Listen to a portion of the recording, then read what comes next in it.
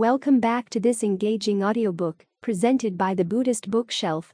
In episode 10, we set forth on a profound expedition into the Sorrowless Flowers by Thien Phuc, a treasury housing over 560 Buddha Dharma teachings. Your support, whether through likes, shares, or subscriptions, is profoundly appreciated as we collectively dive into the profound depths of this literary work. Join us on this enlightening odyssey as we unearth the wisdom and insights it encapsulates, enhancing our comprehension of Buddhism and our individual paths toward enlightenment. Your involvement is pivotal in this shared journey of spiritual growth and enlightenment. 156. Conditioned Dharmas. Active, conditioned, produced or functioning dharmas are all phenomena which are influenced by the production or birth, duration or existence, change, and annihilation. All conditioned states are impermanent and passing away. This is one of the four great voices of the Buddha. You should know that the myriad pains of all conditioned states are as searing as balls hot iron. Conditioned states are impermanent and pass away. Nirvana is tranquil, unfabricated well-being, beyond all burning, extinguishing all inflaming afflictions. Having heard this, sentient beings diligently practice good principles, and in the vehicle of listeners to Buddha's voice, attain the tolerance of conformity to the message. All conditioned states are miserable. This is one of the four great voices of the Buddha. You all should know that all conditioned states are miserable. There is the misery of hells, the misery of animality, the misery of hungry ghosthood, the misery of lack of virtue, the misery of clinging to self and possessions, the misery of evil-doing. If you want to be born human or divine, you should plant roots of goodness. Born in the human world or in a heaven, you will leave all situations in which enlightenment is difficult. Sentient beings, having heard this, give up error and perversity, practice good actions, leave all difficulties behind, and are born in the human world or in heaven. All conditioned states are without a self means the body has no self, the mind has no self, and the environment has no self. When Sakyamuni Buddha put forth the notion of no self, he upsets many concepts about life in the universe. He blasted our most firm and widespread conviction, that of a permanent self. Those who understand not self know that its function is to overthrow self, not to replace it with a new concept of reality. The notion of not self is a method, not a goal. If it becomes a concept, it must be destroyed along with all other concepts. As long as we still cling to the self, we will always have to defend ourselves, our property, our prestige, opinions, and even our words. But once we give up the belief in an independent and permanent self, we will be able to live with everyone in peace and pleasure. The Buddha taught, understanding not self is a key to great enlightenment, for the belief in a self is synonymous with ignorance, and ignorance is the most basic of the three afflictions, greed, anger, and stupidity. Once we identify, imagine, or conceive ourselves as an entity, we immediately create a schism, a separation between ourselves and the people and things around us. Once we have this conception of self, we respond to the people and things around us with either attachment or aversion. That's the real danger of the belief of a self. Thus, the rejection of the self is not only the key of the end of sufferings and afflictions, but it is also a key to the entrance of the great enlightenment. 157. Dharmic Shanti. Dharmic Shanti means acceptance of the statement that all things are as they are, not being subject to the law of birth and death, which prevails only in the phenomenal world created by our wrong discrimination. Patience attained through Dharma to overcome illusion. Also, ability to bear patiently external hardships. Dharma door of patience, Dharma gate of patience, is among the 6 paramitas. The Dharma door of patience is very important. If we cultivate the Dharma door of patience to perfection, we will surely reach an accomplishment. To practice the Dharma door of patience, one must not only be hot-tempered, but one should also endure everything. 158. Dharmachakra pravartana. These two extremes, devout Buddhists, are not to be approached by him who has withdrawn from the world. Which two? On the one hand, that which is linked and connected with lust through sensuous pleasures, kamesu, and is low, ignorant, vulgar, ignoble and profitless, And on the other hand, that which is connected with self-mortification and is painful, ignoble and profitless. The Buddha taught, "Now this, O monks, is the noble truth of pain. Birth is painful, aging is painful, sickness is painful, death is painful. Contact with unpleasant things is painful, separation from pleasant things is painful, and not getting what one wishes is also painful. In short, the 5 khandhas of grasping are painful. Now this, O monks, is the noble truth of the cause of pain, that craving, which leads to rebirth, combined with pleasures and lust, finding pleasure here and there, namely the craving for passion, the craving for existence, the craving for non-existence. Now this, O monks, is the noble truth of the cessation of pain. The cessation without a remainder of that craving, abandonment, forsaking, release, non-attachment. Now this, O monks, is the noble truth of the way that leads to the cessation of pain. This is the noble eightfold path, namely right views, right intention, right speech, right action, right livelihood, right effort, right mindfulness, right concentration." 159. Buddha's teachings. The birth of the Buddha's teachings is the pinnacle of the Buddha's achievement. The Buddha's enlightenment was in some respects the pinnacle of his achievement, but it was his subsequent teaching of Dharma, truth, that laid the foundation for his enduring legacy. The community of monks and nuns that he established ensured the transmission of this doctrine to future generations, and in the 3rd century BC the reign of the Emperor Asoka played an instrumental role in the dissemination of Buddhism in India. After he had attained enlightenment, the Buddha remained for 7 weeks at the site of the Bodhi tree and enjoyed great bliss. During this period he realized that what he had come to understand was a profound and difficult truth, which other people relished worldly attachment would find hard to grasp.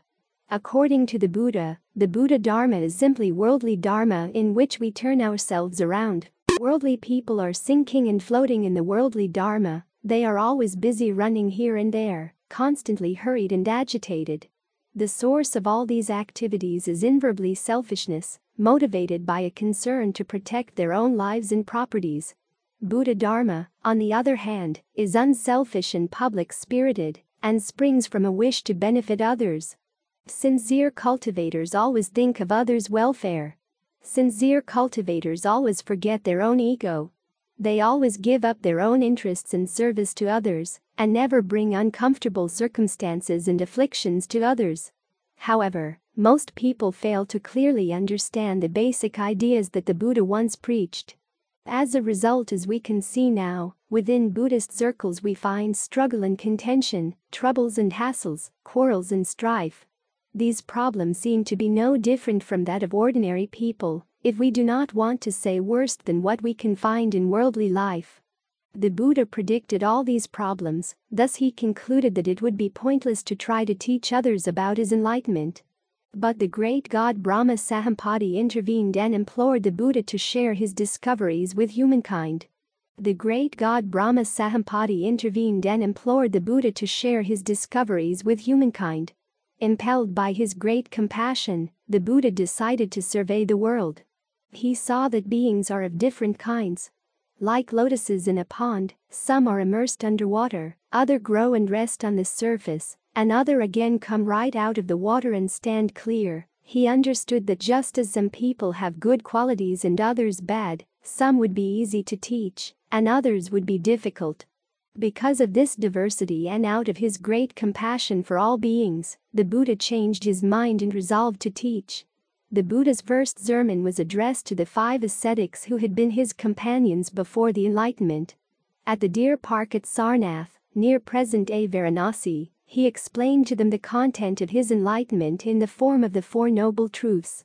These ascetics were so struck by the depth of his insight and the novelty of his message that one of them instantly became an arhat, a worthy one who attains nirvana through a Buddha's teaching.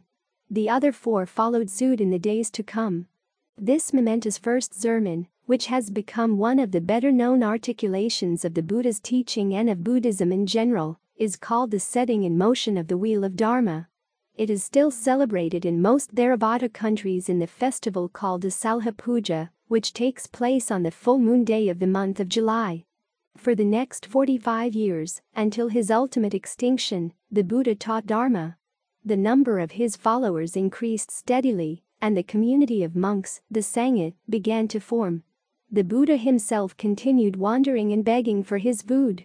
He taught indiscriminately, talking to kings and paupers alike, and ceased traveling only in the 3 months of the rainy season. The Buddha did not appoint a successor. When his disciples asked who would lead them after his death, he retorted that they must turn to themselves and be guided by the Dharma, as he had taught it to them. It would be the duty of the Sangha to maintain the Dharma when he was gone. As his death approached, the Buddha asked the assembled monks if they had any questions. The gathering remained silent. The Buddha's last words to the monks were, "All things compassed are perishable. Now strive diligently." Then, lying on his right side between 2 sal trees, he began meditating into the many stages of his complete and final extinction, parinirvana, after which he would never again be reborn. His body was cremated and, in accordance with his wish, the remains were divided among humans and gods.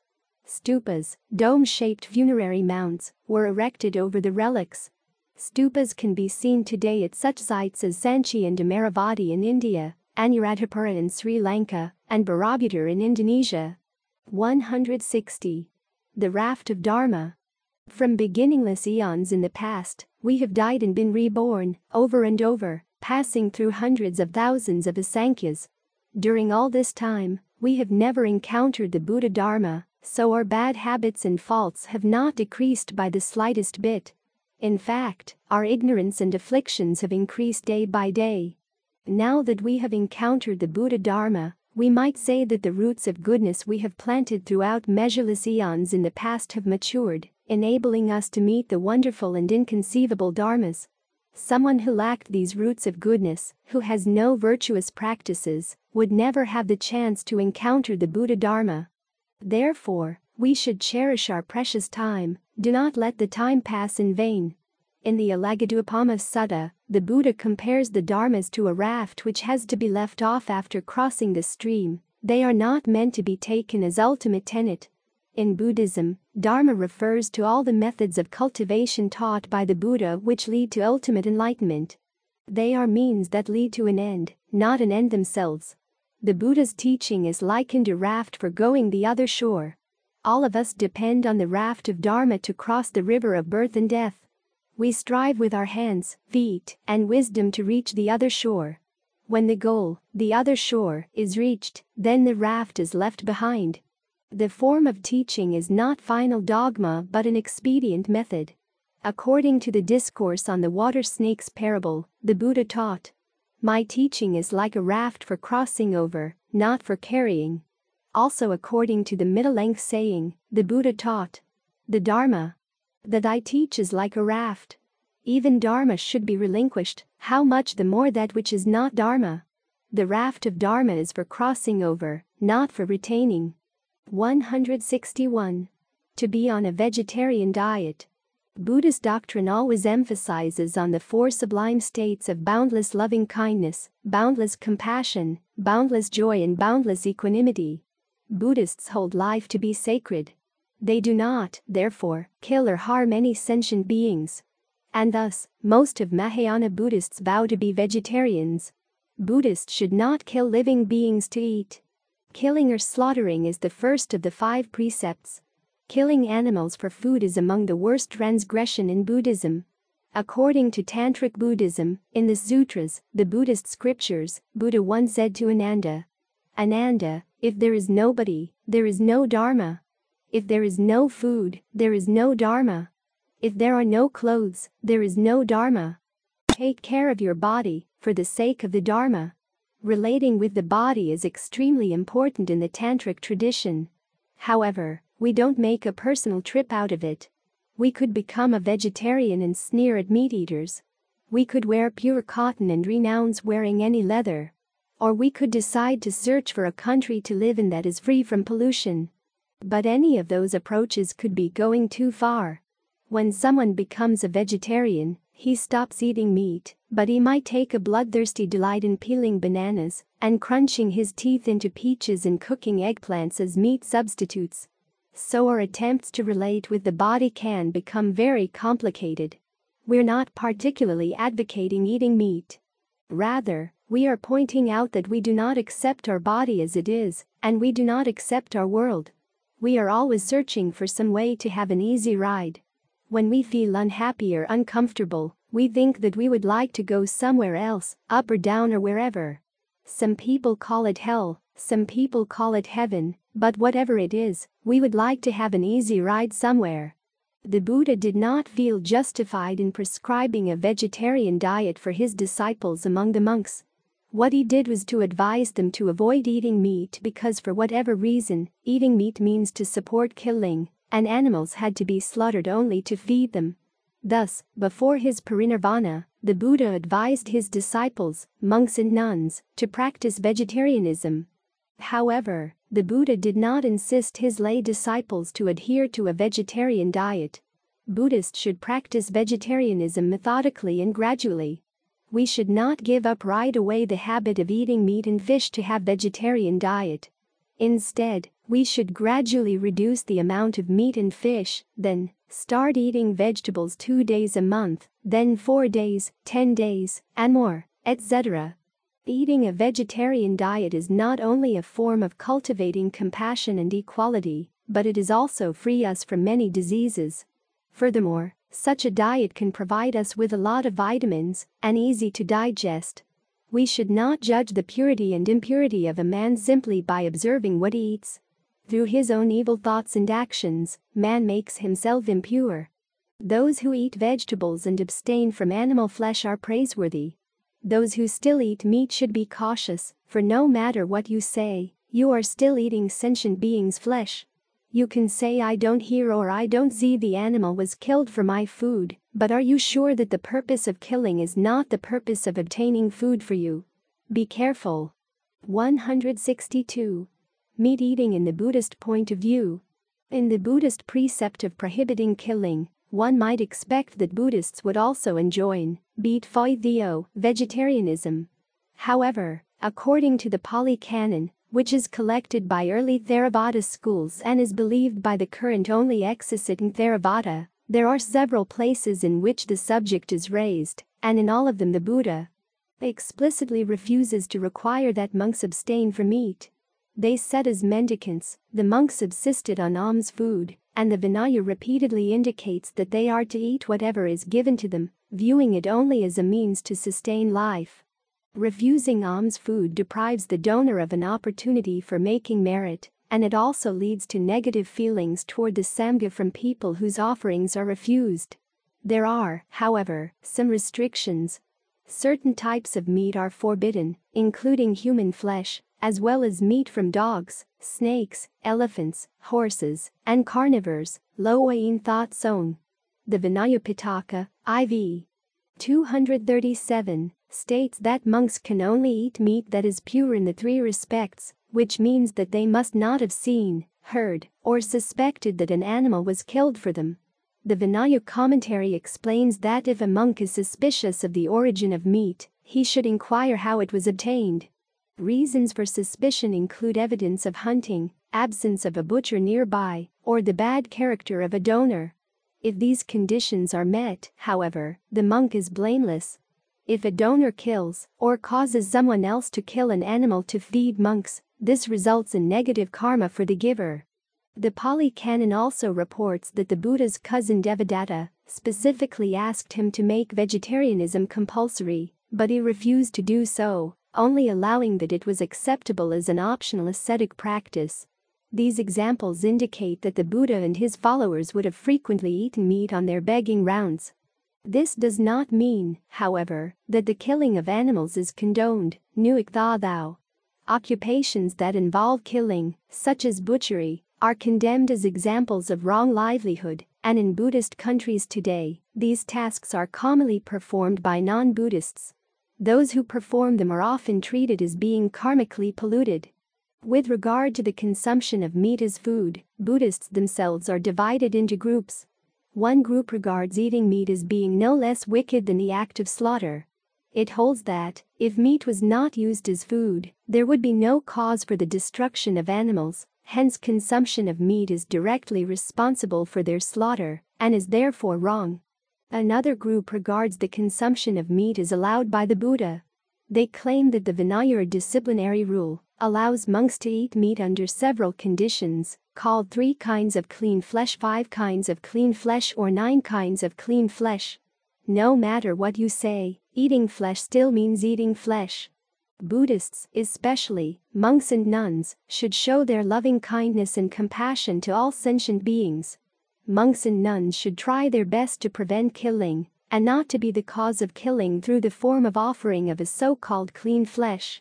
In Theravada countries, vegetarianism is widely admired, but seldom practiced. Most laypeople eat meat, but there are certain observance days during which many people avoid it. In these countries, it is generally thought that it is better to eat less intelligent animals, such as fish, and to eat small animals, rather than large ones. However, in Tibet the prevailing Thien Phuc philosophy is just the opposite. Tibetans generally believe that it is better to eat larger animals, since a single large animals can be used to feed many people, and they don't need to kill so many small ones. There are, however, a number of Mahayana texts that argue against eating meat, emphasizing that it is incompatible with the bodhisattva practices of generating compassion toward all sentient beings and viewing them as one's former mothers. The Mahaparinirvana Sutra, for example, states that meat eating extinguishes the seed of great compassion, and in it the Buddha orders his followers to adopt a vegetarian diet. The Lankavatara Sutra also has a chapter in which the Buddha mentions 8 reasons why a Buddhist, especially a monk or a nun, should not eat meat. He mentions that in early days of Buddhism, most of Buddhists' ability of understanding his profound teachings is very limited, so he did not want to force them to follow strict discipline right away. But to this moment, the Buddha must remind all of his followers that if they still believe in the rule of cause and effect, they should minimize their meat eating, for there is a cause. No matter what kind of cause it is, there will be surely an effect, without any exception. The Buddha further reminded Buddhists should always remember that all beings in past lives were at least once one's fathers, mothers, relatives, and friends.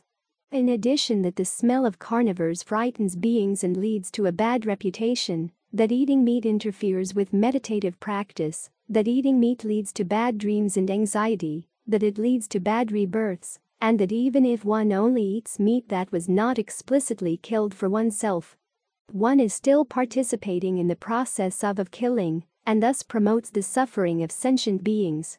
The Mahaparinirvana Sutra, Lankavatara Sutra, and other Mahayana sutras were widely popular in East Asia, and this may partly account for the fact that most monasteries in China, Korea, and Vietnam are strictly vegetarian. In Japan, vegetarianism is often viewed as admirable by Buddhists and is formally practiced in most Zen monasteries. Vegetarianism is also enjoined in the supplementary monastic code known as the Brahmajala Sutra, which is widely influential in East Asia. An early East Asian example of this attitude is the proclamation by Emperor Wu in 511 prohibiting meat eating and hunting. Vegetarianism is always practiced by some pious laypeople in East Asia and is often seen as being entailed by the precept prohibiting killing. In Tibetan and Mongolian Buddhism, however, vegetarianism is seldom practiced. The Dalai Lama has urged Tibetans to eat less meat, and if still eating meat, they should eat larger animals in order to reduce the number of deaths, but is not a vegetarian himself.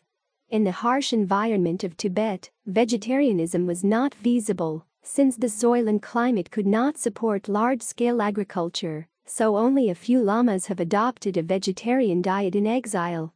The question of how monks and nuns can clearly expound the Buddha teachings so that Buddhists can view that according to the rule of cause and effect or karma all sentient beings as their fathers, mothers, relatives, or friends. However, most lamas either avoid the subject or advise students to chant mantras to help the animals achieve a better rebirth. There is considerable uneasiness concerning this subject among Tibetan Buddhist teachers, most of whom would clearly prefer to avoid it altogether. As the remarks above indicate, there is no unanimity among Buddhists regarding the eating of meat, and there is a wide variety of opinions in Buddhist canonical literature. 163. Clean and unclean flesh. Pure flesh, or clean flesh or pure meat to a monk. In early time of Buddhism, the Buddha always emphasizes compassion. All Buddhists, including monks and nuns, should know what he means. If you say you are compassionate to all sentient beings and you are still eating meat every day, especially monks and nuns, what does compassion mean? At the time of the Buddha, the reason why the Buddha allowed monks and nuns to eat whatever lay people offered because there was huge drought in India that caused the disappearance of most vegetables. That was why the Buddha allowed monks and nuns to eat what he called 3 kinds of clean flesh.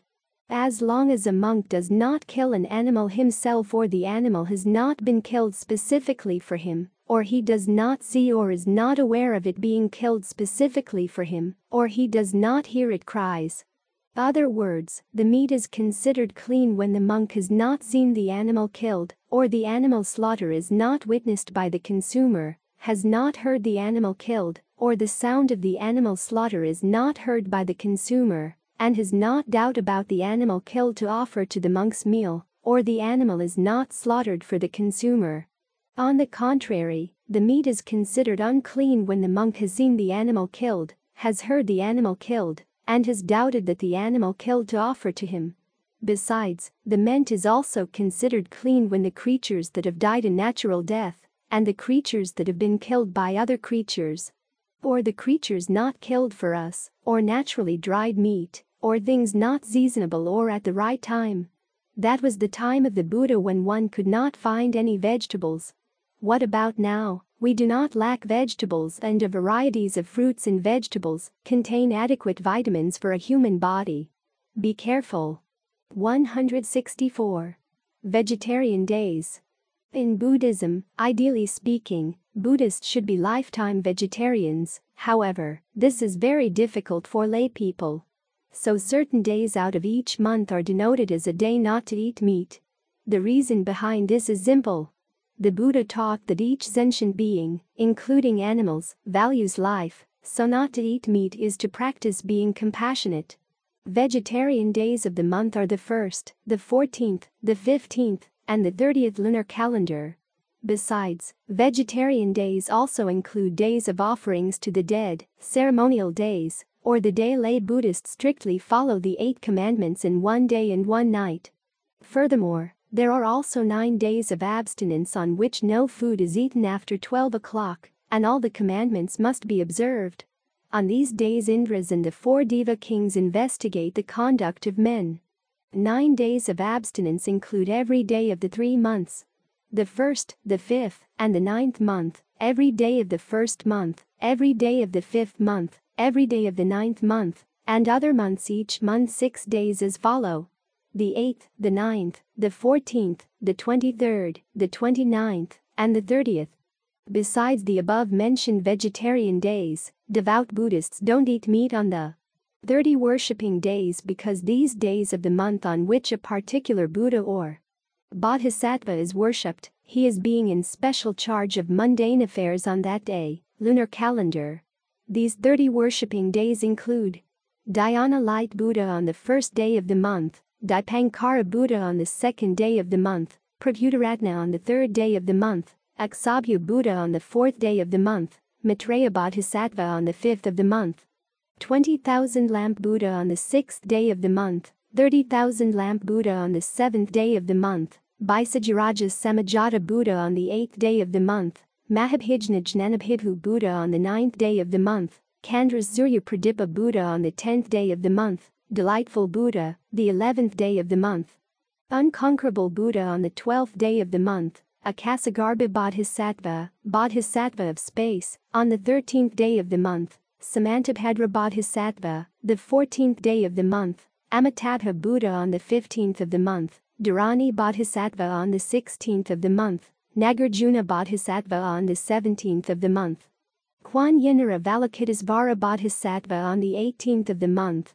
the sunlight bodhisattva on the 19th of the month, the moonlight bodhisattva on the 20th of the month, infinite resolve bodhisattva on the 21st day of the month, Abhayandatta bodhisattva on the 22nd day of the month, Mahistamaprapta bodhisattva on the 23rd day of the month, Earth Store bodhisattva on the 24th of the month, Manjusri bodhisattva on the 25th of the month, Supreme Vaisajiraja Samajata bodhisattva on the 26th day of the month, Vairakana Buddha on the 27th day of the month, same as in number 28, Vairakana Buddha on the 28th of the month, same as in number 27.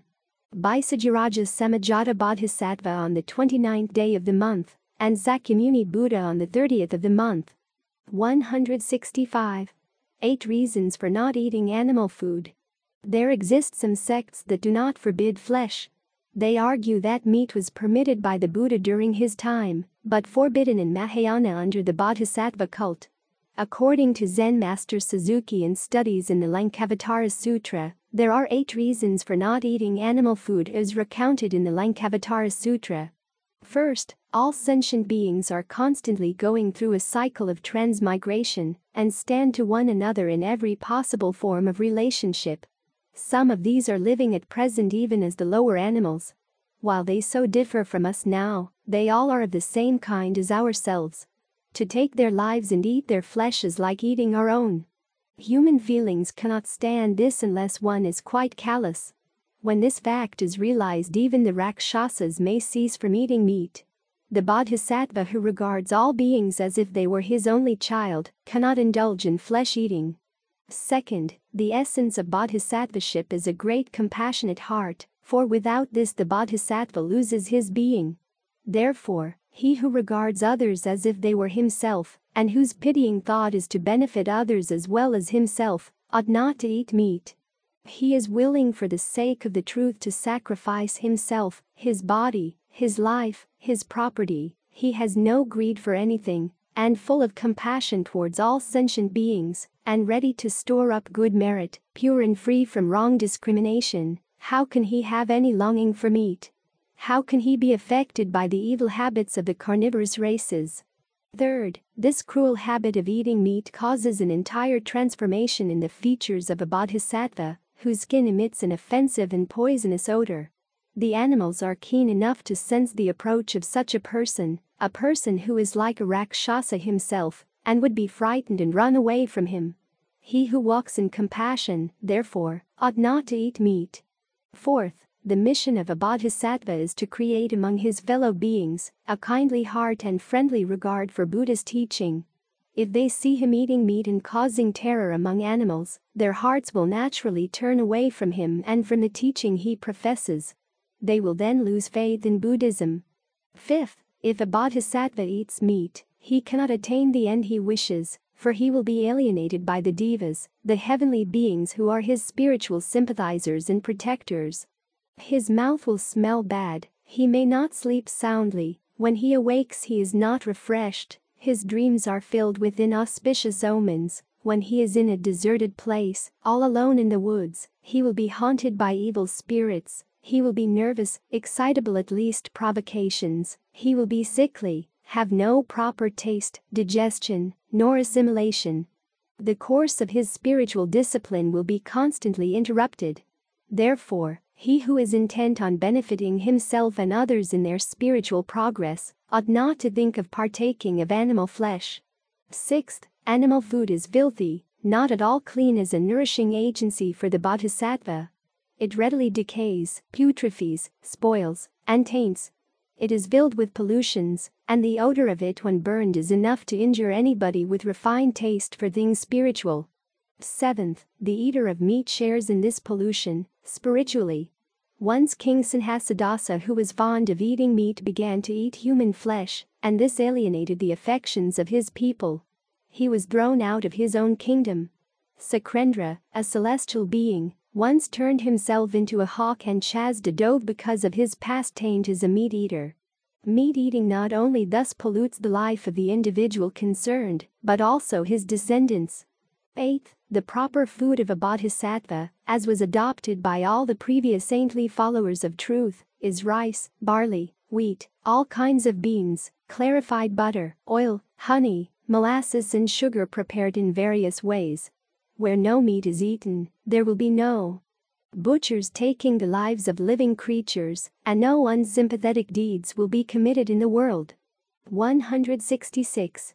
Non-retrogression. The Sanskrit word avavardhaka means not falling back. One who never recedes. One who never reverts to a lower condition. One who has reached the realization of emptiness, tolerance and non-birth will never regress from the Buddha or Bodhisattva paths. When one has reached the level where one does not fall back, or non-retrogression is another way of saying one will achieve Buddhahood in one lifetime. A bodhisattva who, in his progress towards Buddhahood, never retrogrades to a lower state than that to which he has attained. Non-backsliding means not to give up on or not to grow weary with current position, or not retreating, especially in terms of the Buddhist path of cultivation. According to various Mahayana scriptures, non-backsliding is the seventh of the 10 abodes, but the Yogacarabhumi Sastra says that the stage of non-backsliding is the first of the 10 bhumis, and Fo Xing Lun says it is the first of the 10 dedications of merit. There are 5 non-backslidings, according to the Dharmalaksana, Fa Xiang. A avavardhaka is one who never recedes, a bodhisattva who, in his progress towards Buddhahood, never retrogrades to a lower state than that to which he has attained, a bodhisattva who is in the stage of non-backsliding. According to the Amitabha Sutra, even those who dwell in lowest level of the Pure Land, and have been born there bringing along their karmic burdens, do not fall back from their position, from their practice, or from their mindfulness. One who has reached the realization of emptiness, tolerance and non-birth will never regress from the Buddha or Bodhisattva paths. Non-regression sometimes simply denotes an advanced stage of aspiration and practice from which one will never retreat. Also, according to the Amitabha Sutra, living beings burdened with heavy karma, accumulated from time immemorial. They cannot escape birth and death in one lifetime, and are in danger of retrogression during. Thus the Buddha offered and recommended the Pure Land teachings, an easy method to escape birth and death in one lifetime, through rebirth in the Pure Land, where practitioners can continue cultivating without fear of retrogression.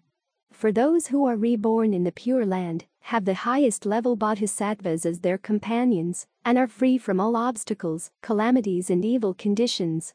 Moreover, there are no externalists or evil demons, so their minds are always calm and still. This is one of the 5 reasons why those who are reborn in the Pure Land achieve non-retrogression. A Sanskrit term for irreversible levels. These are stages beyond which a bodhisattva is no longer capable of backsliding, generally said to be the 8th through 10th levels or bhumi. According to Most Venerable Thien Phuc and the 13 patriarchs of Pure Land Buddhism, what is a non-retrogression mind? It is necessary to know that even if repentance vow has been made and the cultivated path has been taken, but cultivators still encounter the following obstructions. Binding karma, afflictions as well as other demonic obstructions, are not easy to eliminate and destroy. Cultivating for the 6 paramitas and 10,000 conducts of bodhisattvas are not easy to attain. And the path toward achieving the ultimate bodhi is an extremely long process. It is not easy to accomplish either.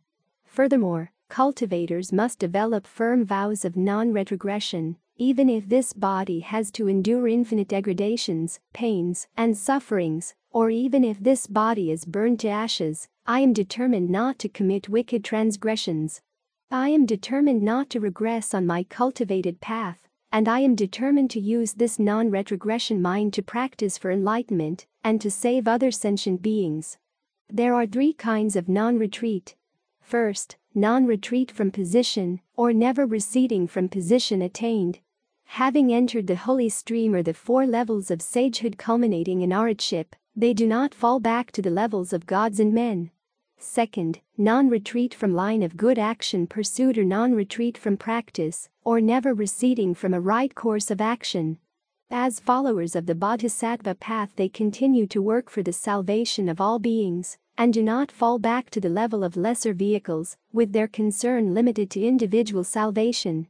Third, non-retreat from mindfulness or never receding from pursuing a right line of thought or mental discipline and dhyana. From mind moment to mind moment, they flow into the ocean of all knowledge. Besides, according to the Dharmalaksana, there are other kinds of non-backslidings, such as never receding from place or abode attained, never receding from the faith obtained, never receding from the position attained, never receding from the realization attained, never receding from a right course of action, and never receding from being in accordance with procedures. However, ancient virtues always reminded about three analogies concerning retrogression of practitioners. The first analogy, when we crush prairie grass with a stone block, though the grass cannot grow, its roots are not yet rotten or destroyed. If conditions arise that cause the stone to be overturned, the grass will continue to grow as before.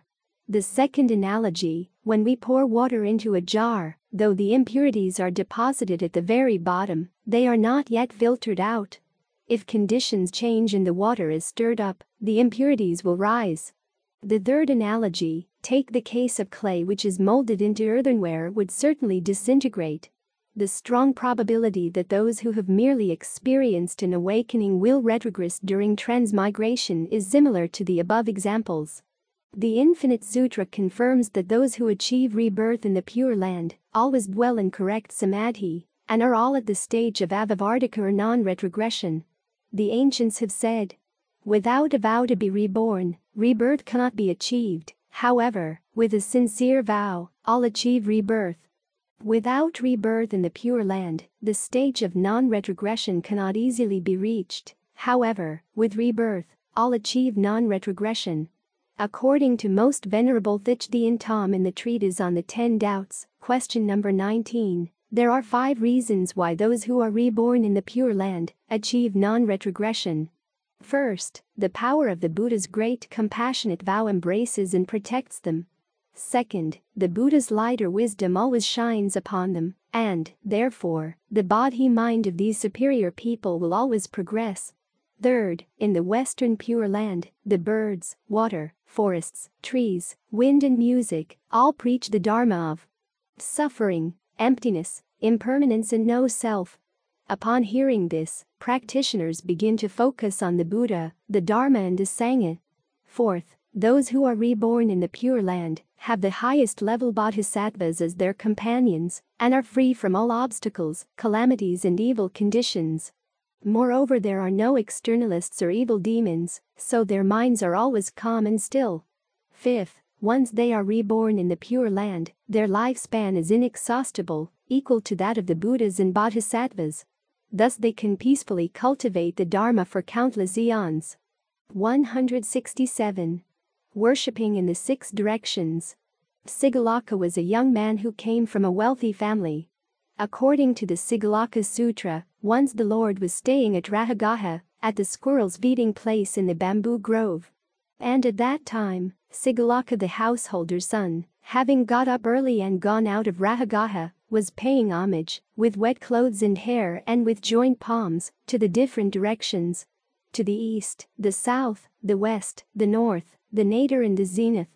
And the Lord, having risen early and dressed, took his robe and bowl and went to Rahagaha for alms, and seeing Sigalaka paying homage to the different directions, he said, "Householder's son, why have you got up early to pay homage to the 6 different directions? East, west, south, north, upwards, downwards. Lord, my father, when he was dying, told me to do so. And so, Lord, out of respect for my father's words, which I revere, honor and hold sacred, I got up early to pay sacred homage in this way to the 6 directions. We will get out of life what we put into it. According to the Buddha, in fact we do not need to suffer at all if we live as we should do, in obedience to noble truths, not in obedience to the blind bows. The true nature of life is meant to be joyful, pleasant, and happy. It is we who have put the sufferings and afflictions into it by our own ignorance. In fact, we will get out of life what we put into it, no exception. So if our life is full of sufferings and afflictions, we must have placed into it thoughts, words and actions which brought about sufferings and afflictions. Devout Buddhists should always understand this so that we are able to put it in a different way, so that we will not continue to live ignorantly. On the contrary, we will live wisely under the light of Buddhism. These people should be very happy, for they have replaced hatred with love, attachments with abandonments, jealousy with cheerfulness, greed and selfishness with charity and serving other people. The Buddha taught Sigalaka the right way to pay homage to the 6 directions. After witnessing the young man Sigalaka paying sacred homage in this way to the 6 directions, but not knowing who he paid homage to, at that time, the Buddha sat down beneath a tree and explained to Sigalaka. But householder son, that is not the right way to pay homage to the 6 directions, according to the Aryan discipline. Well, Lord, how should one pay homage to the 6 directions according to the Aryan discipline? It would be good if the blessed Lord were to teach me the proper way to pay homage to the 6 directions, according to the Aryan discipline. Then listen carefully, pay attention and I will speak. Yes, Lord, said Sigalaka. Young householder, it is by abandoning the 4 defilements of action, by not doing evil from the 4 causes, by not following the 6 ways of wasting one's substance, through avoiding these 14 evil ways, that the Aryan disciple covers the 6 directions, and by such practice becomes a conqueror of both worlds. So that all will go well with him in this world and the next, and at the breaking up of the body after death, he will go to a good destiny, a heavenly world. The Buddha added, Sigalaka. The East represents one's parents. Parents being kind and children filial is the real worship of the East. The West represents the married couple. The husband and wife should mutually respect and love each other. Observance of this relation is the worship of the West. The South represents one's teachers. As students, you should accept your teacher's instructions with great respect and follow them as a matter of principle. This is the worship of the South. The North represents one's friends. Friends and relatives should cooperate and encourage one another. Stop all evils and do whatever is good. This conduct is the same as worshipping the North. The lower direction represents one's subordinates. Treat the servants and subordinates with kindness and compassion. Harmonize the relationship between master and servant. This is the worship of the lower direction. The upper direction represents the bhikkhus. Buddhists should always revere and respect the triple gem, and widely cultivate the field of blessedness. This is the worship of the upper direction. 168. Alambana. Alambana may be another form of lambana or avalamba, meaning hanging down depending support. It is interpreted as to hang upside down or to be in suspense, referring to extreme suffering in purgatory. The Alambana basins usually celebrated on the 15th day of the 7th month lunar calendar. Vietnamese people also call Alambana the festival of the hungry ghosts, celebrated on the 15th day of the 7th month lunar calendar.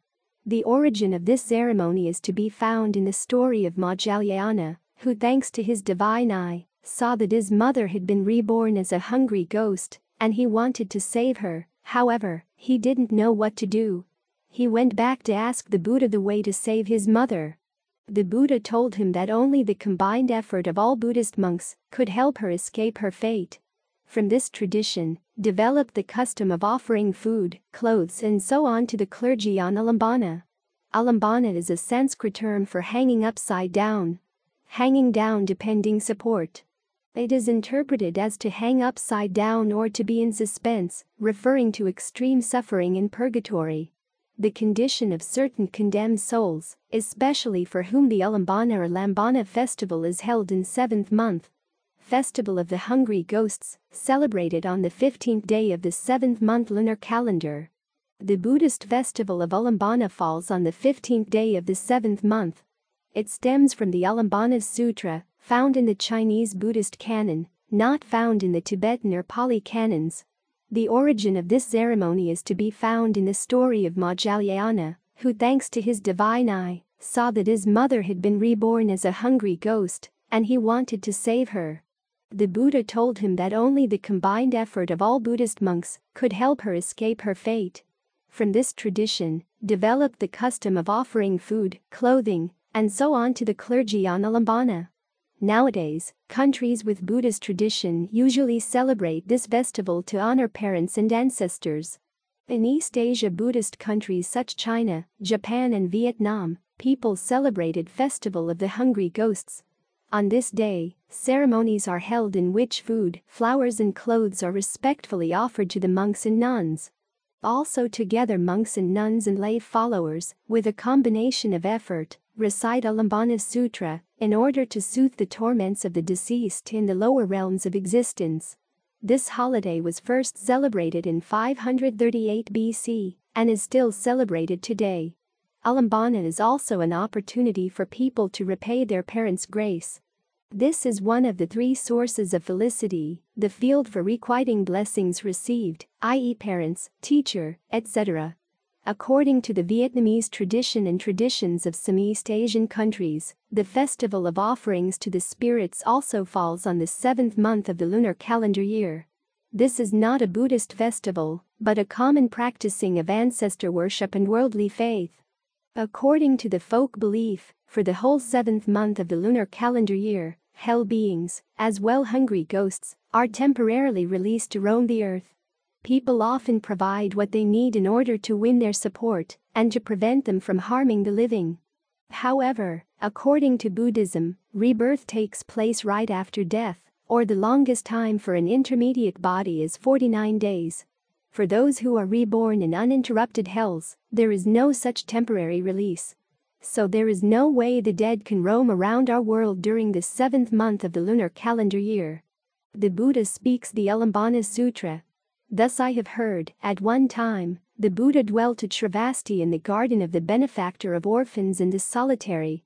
Mahamajjhalyana had just obtained the 6 penetrations and wished to cross over his father and mother to repay their kindness for raising him. Thus using his wisdom to search for his deceased parents. He regarded the world and saw that his deceased mother had been born among the hungry ghosts, having neither food nor drink, she was but skin and bones. Mahamajjhalyana felt deep pity and sadness, filled a bowl with food, and went to provide for his mother. She got the bowl, screened it with her left hand, and with her right hand she made the first fist of food. But before it entered her mouth, it turned into burning coals which could not be eaten. Mahamajjhalyana called out and wept sorrowfully, and hastened to return to the Buddha to set forth all of this. The Buddha said, "Your mother's offenses are deep and firmly rooted. You alone do not have enough power. Although your filial sounds move heaven and earth, the heaven spirit, the earth spirit, twisted demons, and those outside the way, Brahmins, and the 4 heavenly king gods are also without sufficient strength. The awesome spiritual power of the assembled Sangha of the 10 directions is necessary for liberation to be attained. I shall now speak a Dharma of rescue which causes all those in difficulty to leave worry and suffering, and to eradicate obstacles from offenses." The Buddha told Mahamajjhalyana. The 15th day of the 7th month is the Pravarana day for the assembled Sangha of the 10 directions. For the sake of fathers and mothers of 7 generations past, as well as for fathers and mothers of the present who are in distress, you should prepare an offering of clean basins full of hundreds of flavors and 5 fruits, and other offerings of incense, oil, lamp, candles, beds, and bedding, all the best of the world, to the greatly virtuous assembled Sangha of the 10 directions. On that day, all the holy assembly, whether in the mountains practicing samadhi, or obtaining the 4 fruits, levels of the way, or walking beneath trees, or using the independence of the 6 penetrations to teach and transform. Sound hearers and those enlightened to conditions, or provisionally manifesting as bhikkhus when in fact they are great bodhisattvas on the 10th ground. All complete in pure precepts and ocean-like virtue of the holy way, should gather in a great assembly, and all of like mind receive the pravarana food. If one thus makes offerings to these pravarana Sangha, one's present father and mother, parents of the 7 generations, as well as the 6 kinds of close relatives, will escape from the 3 paths of sufferings, and at that time attain release. Their clothing and food will spontaneously appear. If the parents are still alive, they will have wealth and blessing for 100 years. Parents of 7 generations will be born in the heavens. transformationally born, they will independently enter the celestial flower light and experience limitless bliss. At that time the Buddha commanded the assembled Sangha of the 10 directions to recite mantras and vows for the sake of the donor's family, for parents of 7 generations. After practicing dhyana concentration, they then may accept the food. When first receiving the basin, place it before the Buddha in the stupa. When the assembled Sangha has finished the mantras and vows, then they may accept it. At that time the Bhiksu Moggallana and the assembly of great bodhisattvas were all extremely delighted, and the sorrowful sound of Moggallana's crying ceased. Also at that time Moggallana's mother obtained liberation from the kalpa of suffering as a hungry ghost.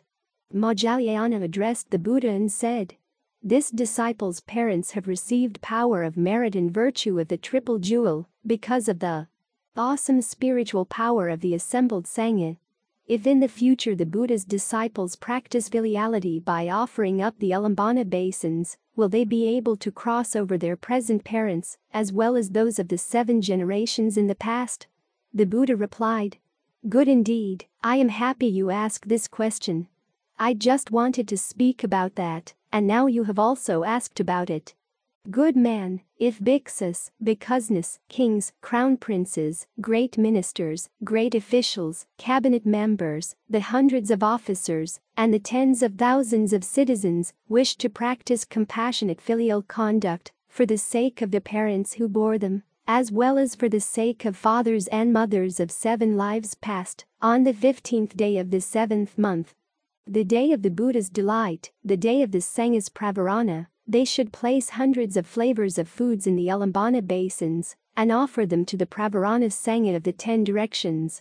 They should vow to cause the length of life of the present father and mother to reach 100 years without illness, without sufferings, afflictions, or worries, and also vow to cause 7 generations of fathers and mothers to leave the sufferings of the hungry ghosts, to be born among men and gods, and to have blessings and bliss without limit." The Buddha told all good men and good women, those disciples of the Buddha who cultivate filial conduct should in thought after thought constantly recall their present fathers and mothers when making offerings, as well as the fathers and mothers of 7 lives past. Every year, on the 15th day of the 7th month, they should always, out of filial compassion, recall their parents who bore them and those of 7 lives past, and for their sakes perform the offering of the alambana basin to the Buddha and the Sangha, and thus repay the loving kindness of the parents who raised and nourished them. All Buddha's disciples should respectfully receive this Dharma. At that time the Bhiksu Moggallana and the fourfold assembly of disciples, hearing what the Buddha said, practiced it with delight. Name, O great filial Moggallana Bodhisattva, 3 times. 169. The Dharma exposition that is applicable to oneself. According to the connected discourses of the Buddha, chapter Veladvara, the Buddha taught about the Dharma exposition applicable to oneself. Those who possess these below mentioned good qualities. A noble disciple reflects thus: I am one who wishes to live, who does not wish to die. I desire happiness and am averse to suffering. Since I am one who wish to live, who do not wish to die, if someone were to take my life, that would not be pleasing and agreeable to me. Now if I were to take the life of another, of one who wishes to live, who does not wish to die, who desires happiness and is averse to suffering, that would not be pleasing and agreeable to the other either. What is displeasing and disagreeable to me is displeasing and disagreeable to other too. How can I inflict upon another what is displeasing and disagreeable to me? Having reflected thus, he himself abstains from the destruction of life, exhorts others to abstain from the destruction of life, and speaks in praise of abstinence from destruction of life. Thus this bodily conduct of his is purified. A noble disciple reflects thus: if someone were to take from me what I have not given, that is, to commit theft, that would not be pleasing and agreeable to me. Now if I were to take from another what he has not given, that is, to commit theft, that would not be pleasing and agreeable to the other either. What is displeasing and disagreeable to me? Displeasing and disagreeable to me is displeasing and disagreeable to the other too. How can I inflict upon another what is displeasing and disagreeable to me? Having reflected thus, he himself abstains from taking what is not given, exhorts others to abstain from taking what is not given. Thus this bodily conduct of his is purified. A noble disciple reflects thus: if someone were to commit adultery with my wife, that would not be pleasing and agreeable to me. Now if I were to commit adultery with the wives of another, that would not be pleasing and agreeable to the other either. What is displeasing and disagreeable to me is displeasing and disagreeable to the other too. How can I inflict upon another what is displeasing and disagreeable to me? Having reflected thus, he himself abstains from sexual misconduct, exhorts others to abstain from sexual misconduct. Thus this bodily conduct of his is purified. A noble disciple reflects thus: if someone were to damage my welfare with false speech, that would not be pleasing and agreeable to me. Now if I were to damage the welfare of another with false speech, that would not be pleasing and agreeable to the other either. What is displeasing and disagreeable to me is displeasing and disagreeable to the other too. How can I inflict upon another what is displeasing and disagreeable to me? Having reflected thus, he himself abstains from false speech, exhorts others to abstain from false speech, and speaks in praise of abstinence from false speech.